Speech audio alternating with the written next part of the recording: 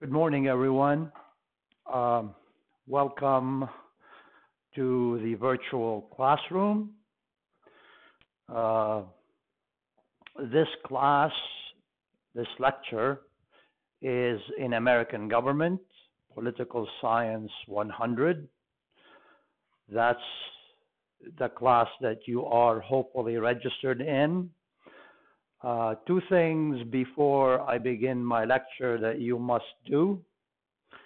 Number one, you must read the syllabus. And number two, view the orientation lecture, the introduction lecture that I made last week. So it will orient you to how we will conduct the class. All right? Another thing that is a must is you download the review sheets from Canvas, print them out, or save them in a file, and then work on them and answer every category so you can study the lectures and the notes and everything in between, and that will prep you for success when you take your exam. All right. As you can see on our lecture video, the outline, split screen between me on the video and the outline on the right. So we begin with basic definitions. This class is a class about politics. So the first thing that we need to define is what we mean by politics.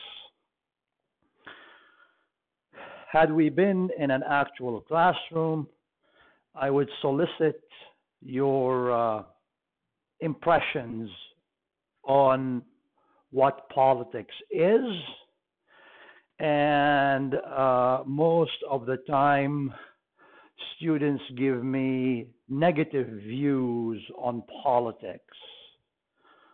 I don't blame them, given what has happened in the United States, not only in the past 4 years, but basically I would date it back since the 1970s.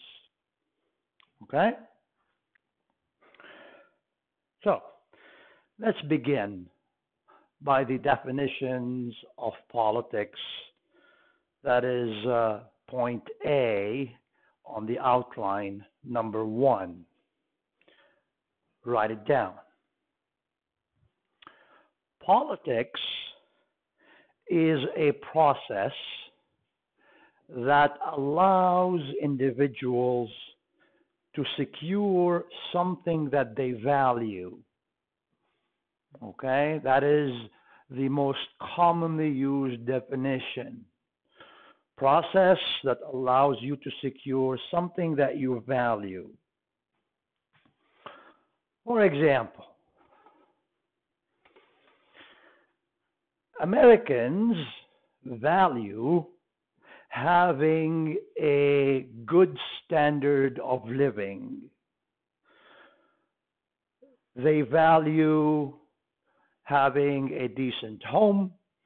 They value having decent income. They value having decent education. They value having, decent infrastructure, the good things in life. So how do you achieve those legally? We're not talking illegal here. How do you achieve what you value legally? Write it down.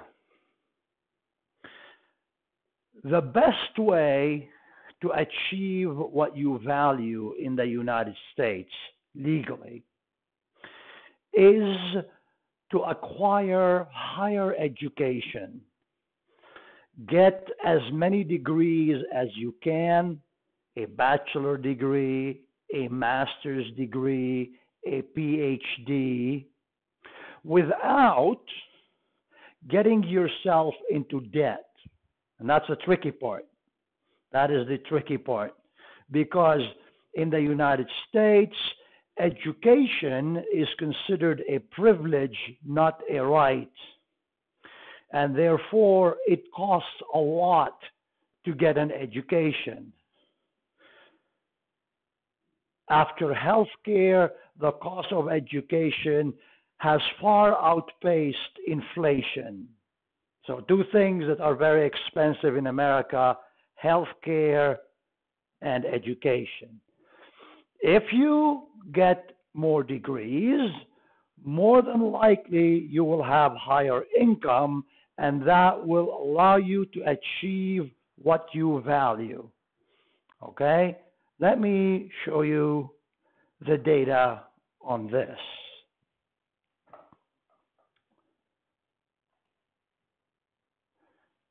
If you go to my website and you would look at unemployment rates and earnings by educational attainment, that chart to my right, and we interact with it, it will show you unemployment rates and earning by educational attainment 2019. This data is taken from the Bureau of Labor Statistics, so it is as official as it gets. So let's interact with it, shall we? All right. So what do we see here? What do we see? Look at the green bars. The green bars. It will show you the following.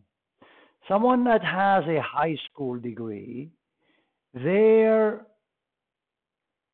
weekly median earning, how much they earn per week, is median $746. $746. By contrast, someone who has a professional degree or an advanced degree will earn in excess of $1,800 per week. So, it proves our hypothesis that the more income you have, the more degrees you have, the higher your income will be, right? When you have a high school degree, your income is low. When you have a professional degree, your income is high. When you have a master's degree, your income is high. When you have a bachelor degree, your income is high. All right? Also, if you look at the unemployment numbers, here, the blue bars on the left, you will notice that if you have a professional degree or a doctoral degree, you are far less likely to be unemployed. The unemployment rate for somebody with a PhD or a professional degree is 1.6% or less. Whereas people who have less than a high school degree, the unemployment rate is 5.4%. So you ask yourself, where would you rather be? I would rather be here at the very top. Okay? Is this clear? Do you understand this? All right. So that is one definition of politics. It is a process to help you secure something that you value. And I gave you an example of that. The second definition of politics, number 2, on our outline, politics is the peaceful resolution of conflict. Peaceful resolution of conflict. When politics becomes violent, we call it war. Okay? Peaceful resolution of conflict is politics. An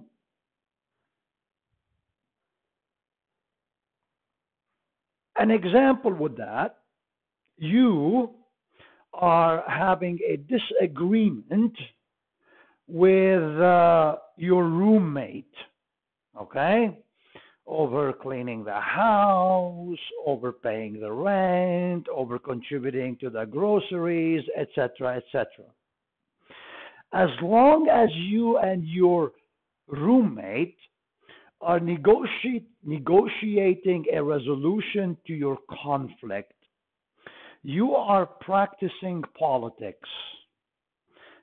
However, when you reach out and you smack your roommate, you hit him or her, then you have crossed the realm of politics into the realm of war. Do you understand? Excellent. Third definition of politics. Write it down. Politics is the competition between interest groups pursuing their self-interest. Competition between interest groups pursuing their self-interest. In other words, politics is selfish. Politics has winners and losers. Those who have wealth and power are usually the winners, and those who do not are usually the losers. If you ever wondered why policies coming out of Congress, laws that are made by Congress, almost most of the time favor the rich and the powerful, it is because the rich and the powerful have interest groups that lobby Congress on their behalf, whereas the poor and the weak do not have strong interest groups that represent them.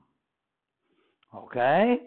So politics is competition between interest groups pursuing their self-interest. Final definition that we are going to mention.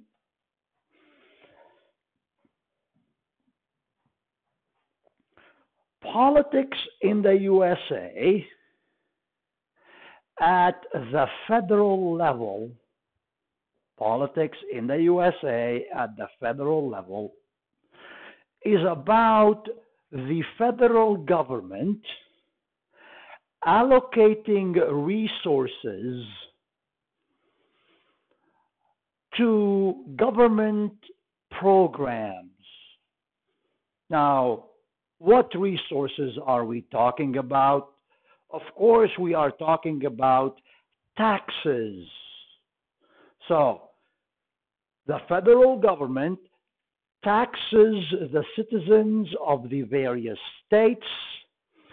It takes the money to Washington, D.C., and then Congress allocates that money into federal government programs as Congress sees fit.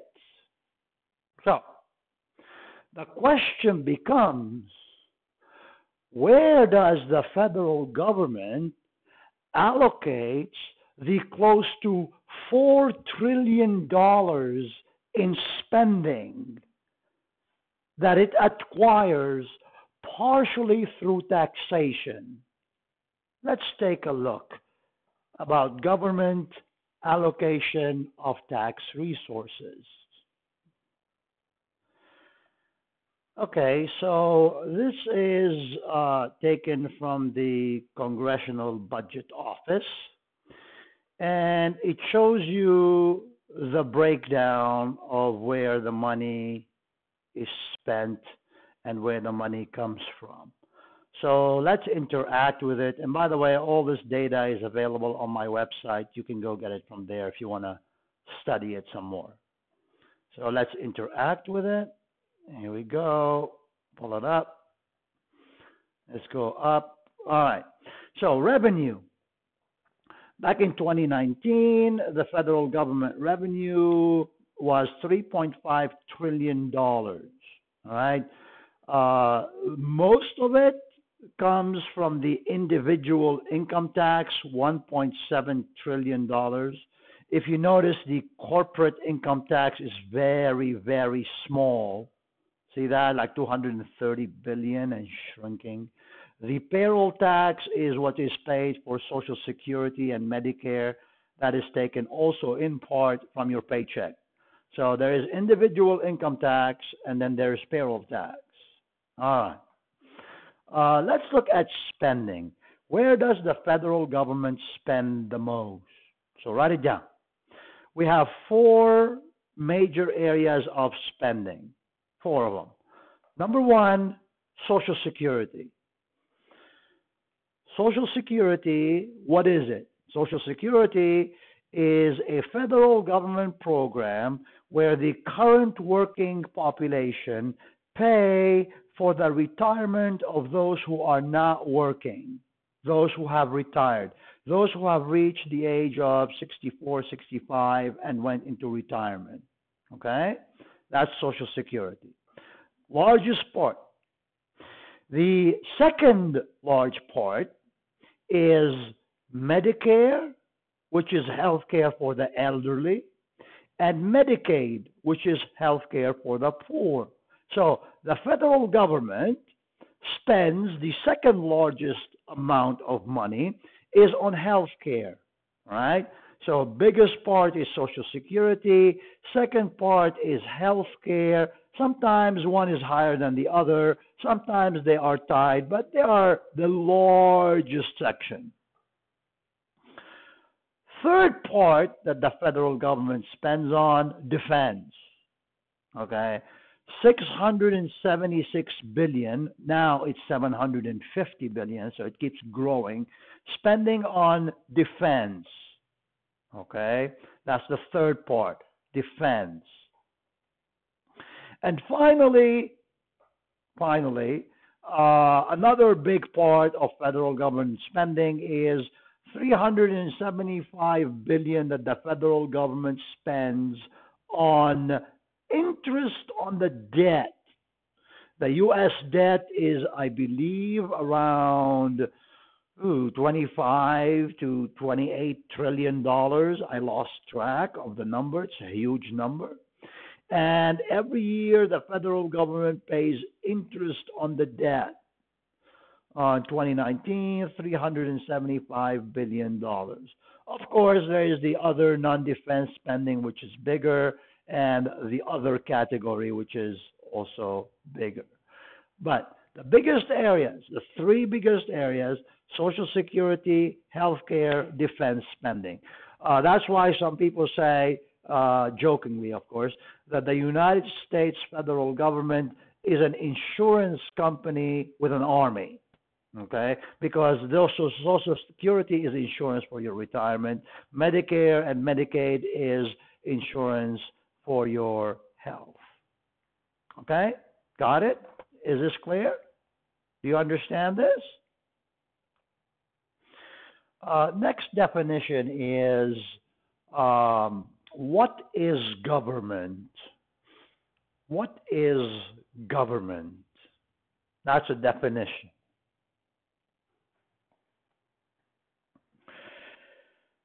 For the purpose of this class, when I say government, I mean the following. Write it down. I mean the federal institutions where politics happens. Federal institutions where politics happens. And that includes the presidency, Congress, the judiciary, the federal bureaucracy, and the military.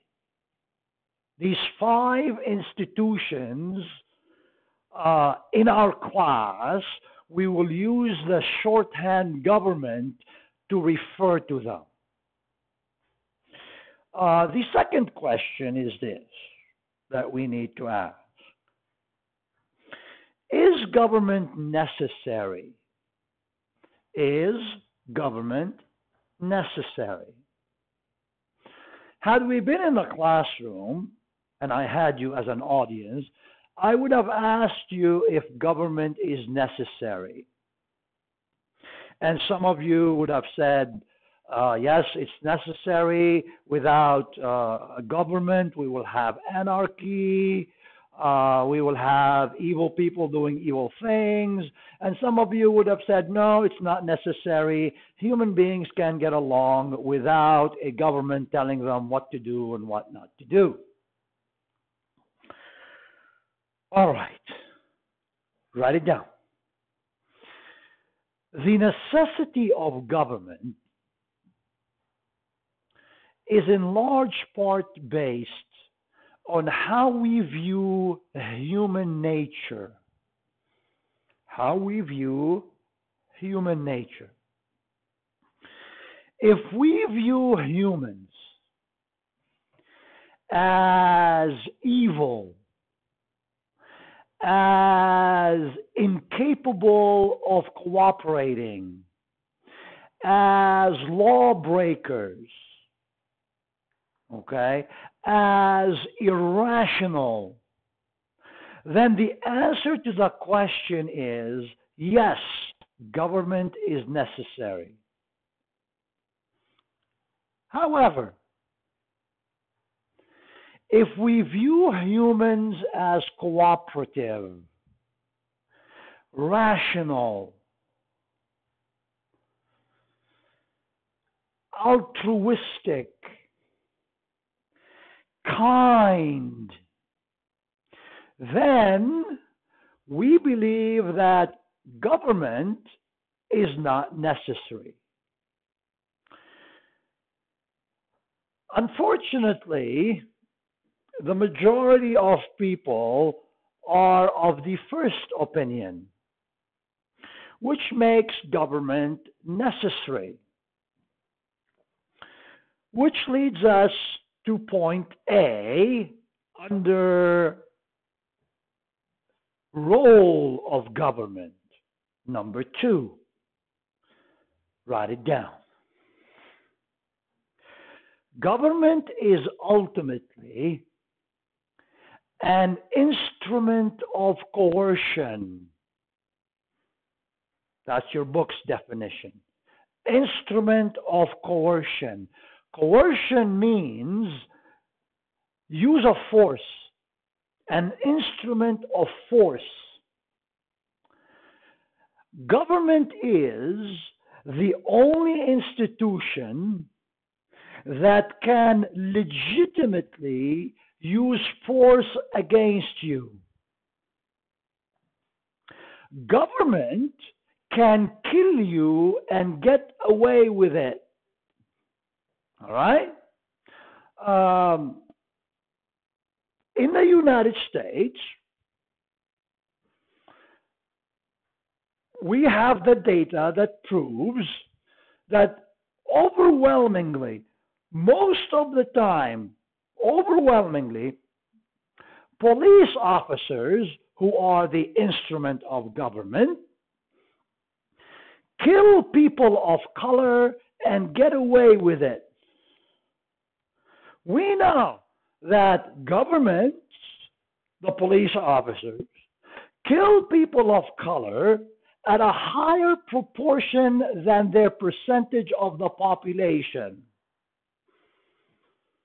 And 95% of the time, the police officers are not prosecuted by the district attorney of wherever the city the incident happened. Okay? So government can kill you and get away with it. Government executes people and gets away with it. Government sends people into the military to fight wars and kill other people and get away with it. Only the government has a legitimate control of the use of force. Is this clear? So, B, governments make laws that are backed with the legitimate use of force. Make laws that are backed with the legitimate use of force. In other words, if laws are not backed by a legitimate use of force, more than likely you will not obey them. If the ticket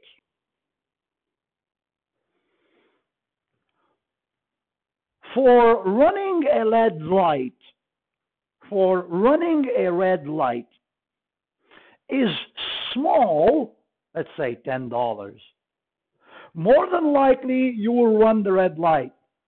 But the ticket for running the red light is $500 or more. And therefore, you stop at the red light.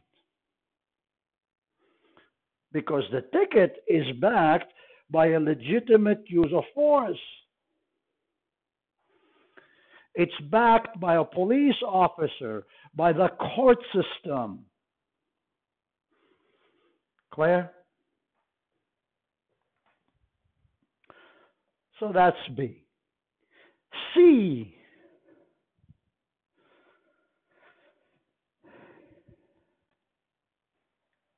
Governments, plural, all of them, including the United States,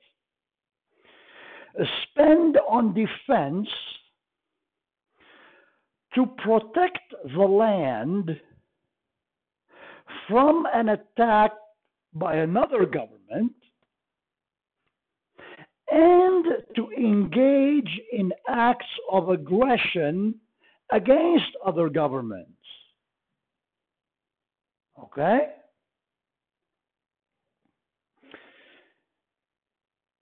In 2019, the world spent $1.9 trillion on defense. $1.9 trillion on the military. The United States in 2020 spent on defense $750 billion. 750, which accounts to somewhere around 38 to 40% of the global spending. Okay? Let me show you.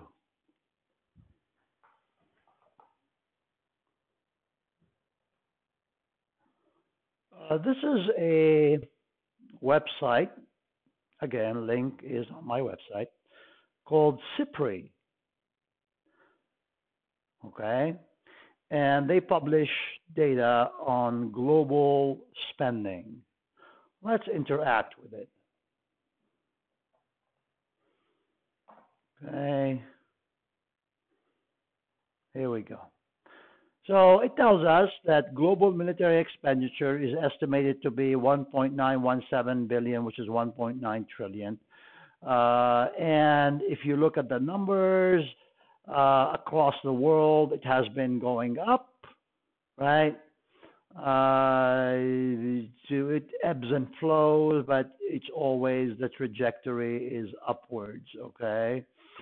When the Cold War ended, it went down, and then when 9/11 happened, then spending started going up across the world in terms of expenditure. So, the biggest spender, United States, China, India, Russia, Saudi Arabia. In fact, to equal the U.S. spending, to equal the spending of the U.S. here, you can look at it, to equal the spending of the U.S., which is like 38% of the world's total in 2019, you have to add 10 countries after the United States to equal the United States. China, India, Russia, Saudi Arabia, France, Germany, United Kingdom, Japan, South Korea, Brazil, Italy.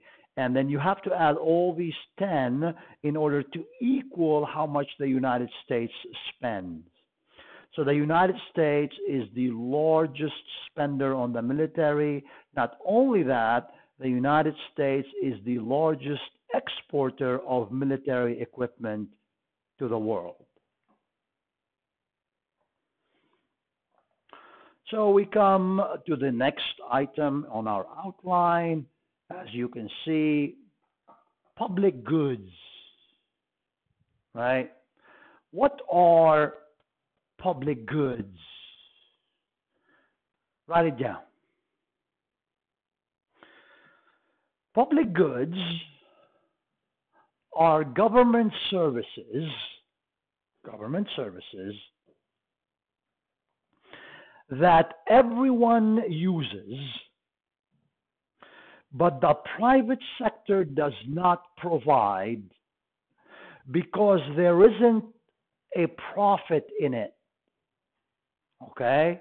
So it's a government service that we all enjoy, but the private sector does not provide because there is no profit. So if we were in a classroom, I would ask you for examples. But since we aren't, I will give you the examples. Number one, parks. Public parks are public goods. During this pandemic, I am enjoying the fact that the state and local governments are providing us with public goods like public parks and trails so I can go and exercise and walk and hike and ride my bicycle. If you are doing that too, you should be thankful for public goods. Okay? So, parks, highways. Highways are provided for by our taxes, and each and every one of us can enjoy them. National parks, Yosemite, as an example.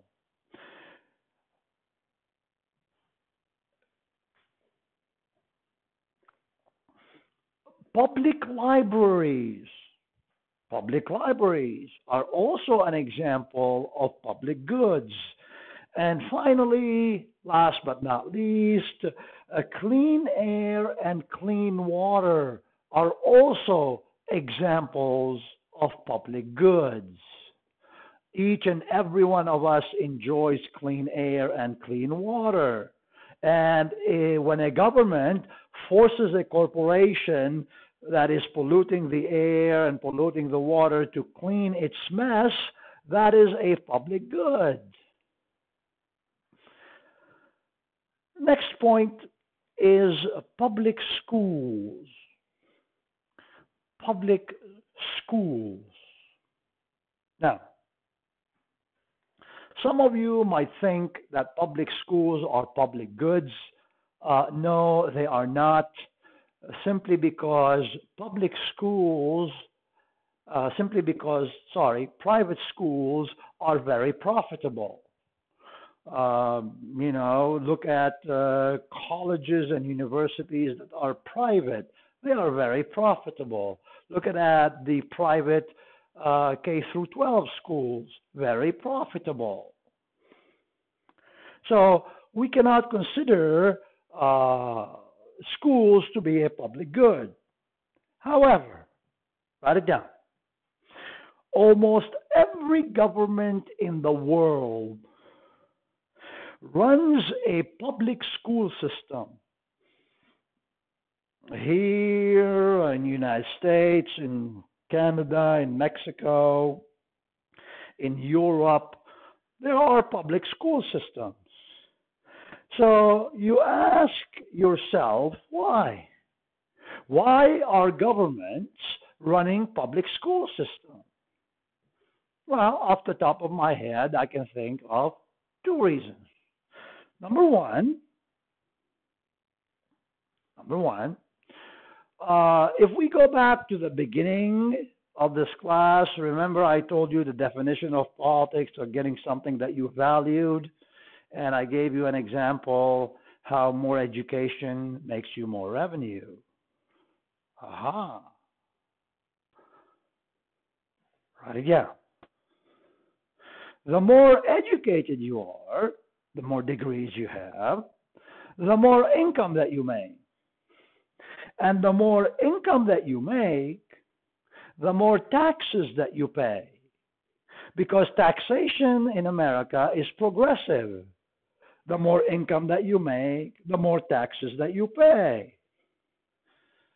So governments have a vested interest in helping you get educated, because getting educated gets you a better job. And when you have a better job, you make more revenue. And when you make more revenue, you pay more taxes. So that's one. Second, and more important than the first one, though, is that public schools are designed to socialize the youth, socialize you into the values that are predominant in a society. Public schools are designed to make citizens believe that the government is benevolent, the government is caring, the government is of them and for them through that institution known as democracy. Public schools are meant to socialize you into a willingness to pay your taxes and into a willingness to join the military, because there is no draft in America, into a willingness to join the military so that you can be sent by the government to do its bidding overseas. You know, since before 9/11, since 1989, the United States has been fighting wars overseas. In fact, if you really think about it, some of you were not born. Some of you were not born when that has happened. In fact, when you think about it, some of you have not had one day of peace in your entire lifetime, because the U.S. federal government keeps sending military and troops overseas to fight wars. Whether it was the war in Iraq, whether it was the war in Afghanistan, whether it was the invasion of Panama in 1989, whether it was the invasion of Grenada. I can go through the whole litany of wars that the United States has been involved in since the 1950s. Okay? All of that requires socializing the youth to accepting the fact that government is benevolent, government is caring, pay your taxes, join the military, etc., etc., etc. Now, is this clear? This is known as, in the literature, political socialization. Political socialization. Which brings us to point F, taxes.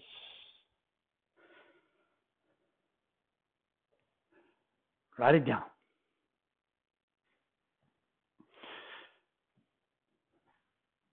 To pay for the military, to pay for Social Security and health care, to pay for public goods,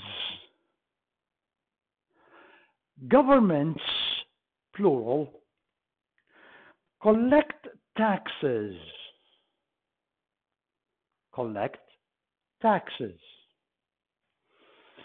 Here's the question. Are taxes in the United States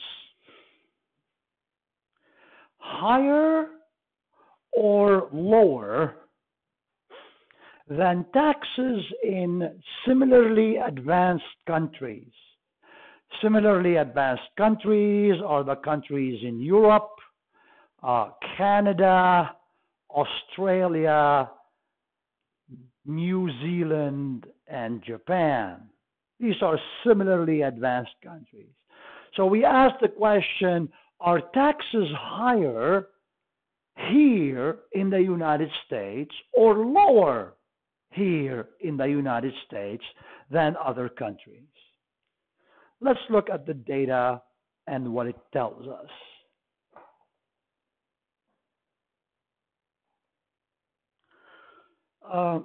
This is a chart. This is a very common measure called taxes as a percentage of GDP. Now, what does that mean? Let me explain for you. GDP is gross domestic product. It is what a country produces every year in terms of goods and services that are sold on the market. So GDP, gross domestic product. The question is, what percentage of taxes are consumed from the GDP in every country? So it is a measure that will allow us to compare countries. So let's look. Denmark at 46.2% of GDP. Taxes are very high in Denmark. So 46.2% of the GDP is consumed in taxes. By contrast, the United States is the lowest. 25.6% of GDP is consumed by taxes. Now, you got to ask the question, yes, we pay less taxes, but what do we get in return? We get less too. In Denmark, you get free health care. They have a national health care service. In Denmark, you get free education, including college. Okay? Same for Sweden, same for Belgium, same for France, same for Finland. In fact, all of these countries have a national health care service. We do not. Our health care is tied to our job. If we lose our job, we lose our health care. Okay? So the United States has the lowest taxes as a percentage of GDP, whereas Denmark, Sweden, Belgium, France, and practically every other country has the highest taxes as a percentage of GDP. So the answer to the question, are taxes in the United States lower than higher than other similarly advanced countries? The answer is lower. The United States is still a tax bargain compared to other countries. Is this clear? All right. The next definition that we are going to talk about, all right, is the definition of power. What is power?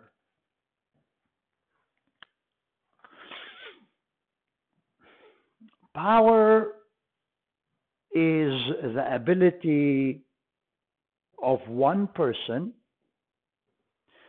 or an institution to get another person or an institution to do what they otherwise would not do.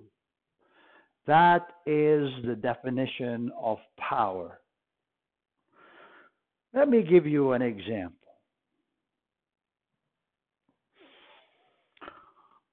On November 2020,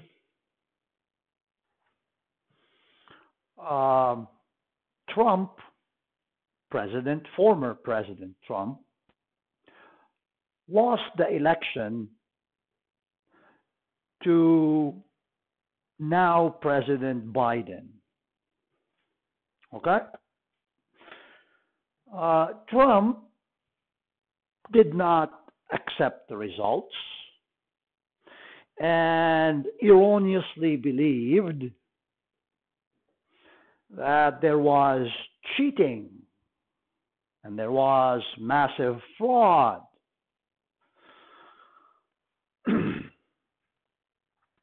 He tried to convince the courts to go along with him. The courts said no. In more than 60 cases, the court said, you haven't presented any evidence beyond hearsay and innuendo.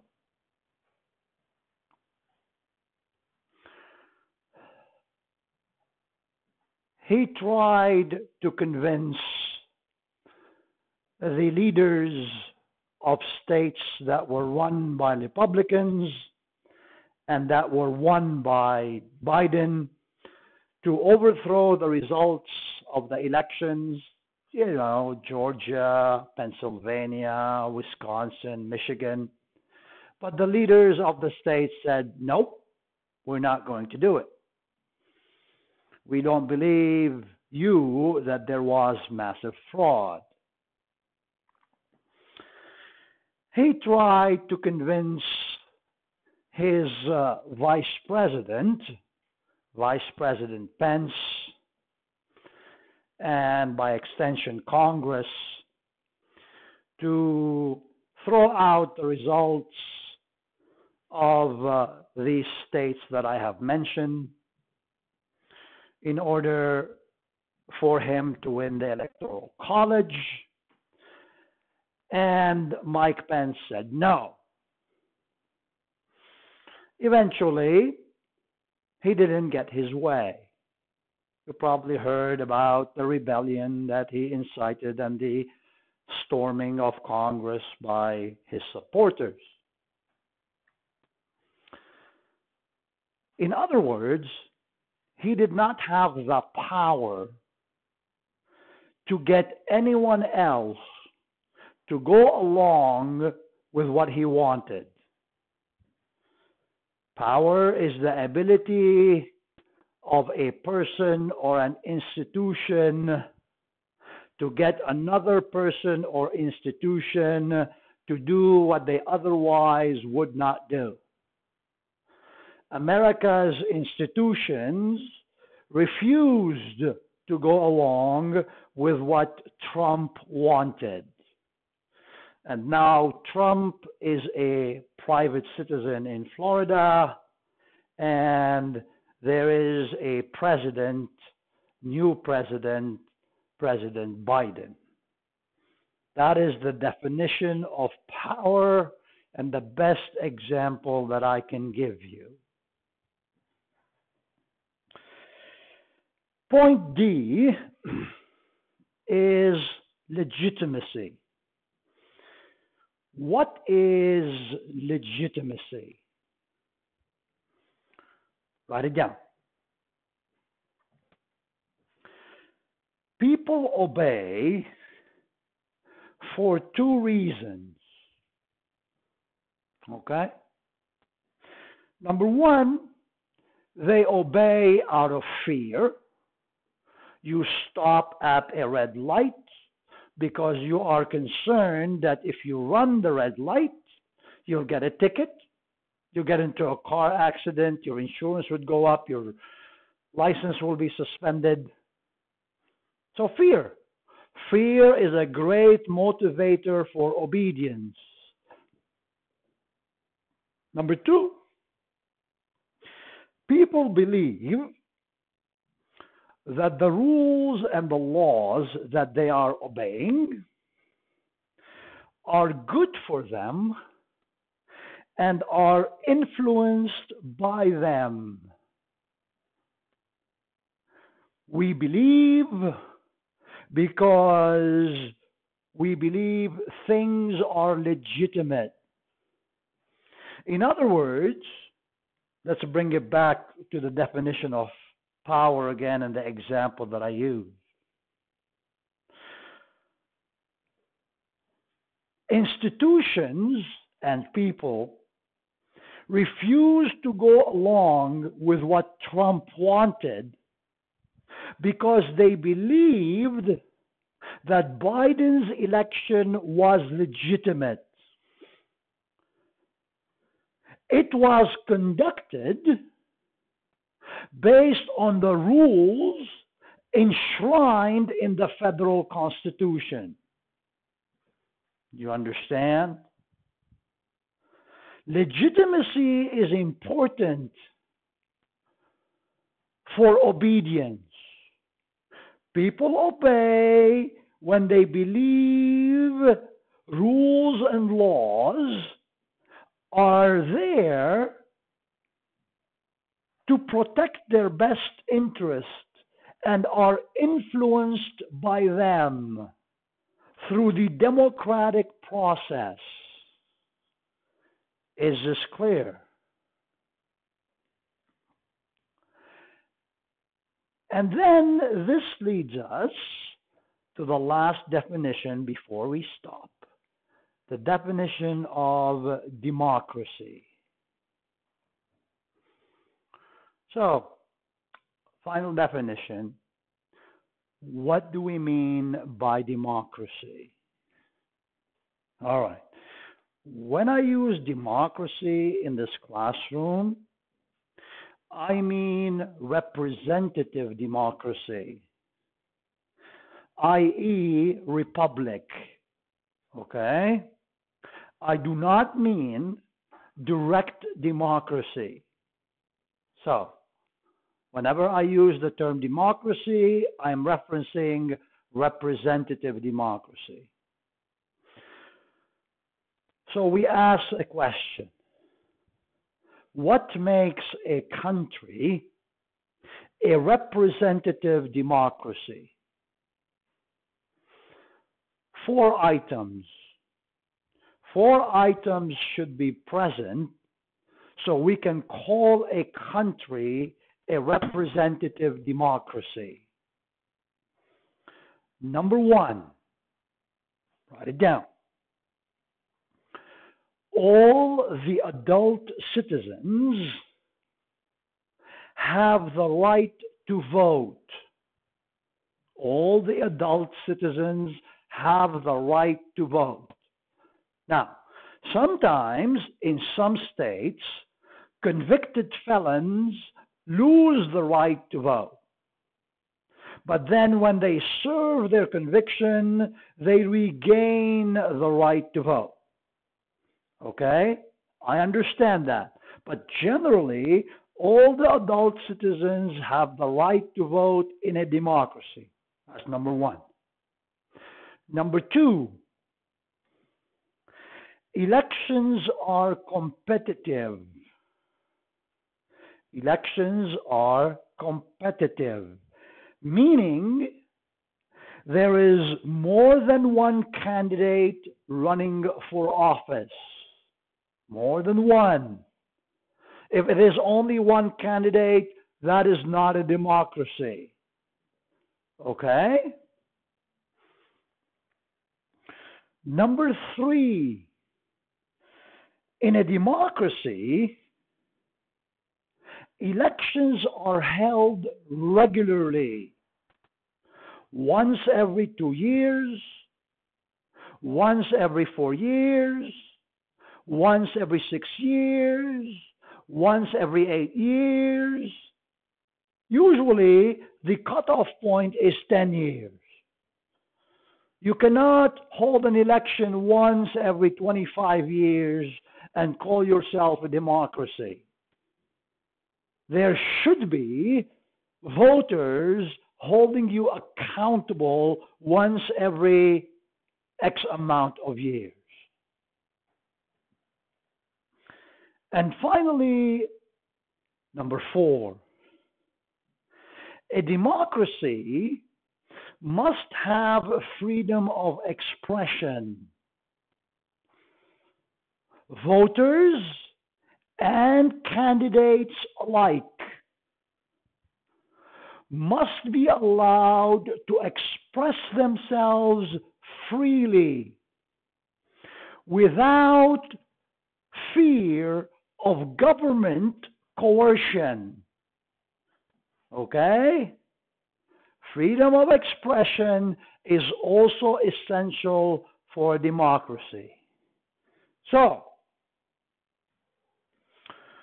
if I gave you an assignment and I told you, based on these 4 criteria, go out into the field and find me what countries are democracy, what countries aren't. You will be able to. For example, was the U.S. a democracy in 1850? No, it wasn't. Because not all adult citizens had the right to vote. Was the U.S. a democracy in 1915? No, because women couldn't vote. There were restrictions on African American voting in some states. Okay? Was the U.S. a democracy in 1950? No, because there were restrictions on voting in some states. You had the Jim Crow laws, you had the grandfather clause, you had the literacy tests, you had the poll tax. All of these were restrictions on voting. Is the U.S. a democracy today? Yes. All adult citizens have the right to vote. Elections are competitive. Elections are held regularly, and voters and candidates have freedom of expression. Okay? Is this clear? So, one last item before I let you go. The publication known as The Economist, very prestigious and very well known, publishes the Democracy Index. All right? And it ranks countries in terms of democracy. They have their own criteria, not like our criteria, but they have their own criteria. I encourage you to go and read the Democracy Index that they have. And they rank countries in terms of full democracies, if they score between 8 and 10, flawed democracies, if they score between 6 and 8, and then hybrid, and then authoritarian regimes. Since 2016, and it had nothing to do with the election of Trump, trust me. Since 2016, the Economist Intelligence Unit has ranked the United States as a flawed democracy. See it here, light green, right under Canada. Canada, dark green, it's a full democracy. The United States is a flawed democracy. Now, as a flawed democracy, in terms of democratic landscape, where does the United States stand among the other countries that are similar to it? So let me show you. Democracy Index overall score and rank, right? And they have the criteria, electoral process, functioning of government, political participation, political culture, civil liberties. They have their own criteria. And then they rank number one, Norway. Number two, Iceland, Sweden, New Zealand, Finland, Ireland, Denmark. Notice the United States is not there. Canada, Australia, Switzerland, Netherlands, Luxembourg, Germany, United Kingdom. Uruguay, a third world country, is ahead of the United States in terms of democracy. Austria, Spain, Mauritius, Ireland, Costa Rica, another third world country, France, Chile, third world country, Portugal, South Korea, Japan, and then the United States. So, in terms of democracy, the United States, according to the Economist Intelligence Unit, is ranked number 25. Okay? Is this clear? Good. So, we have reached the 1 hour limit in terms of lecture, and I will stop here. There will be another lecture, as I said, 2 lectures per week. Again, what I ask you to do, get the book, start reading, print the review sheets, start working on the review sheets so you can prep for your exam. And on this note, I will say bye-bye.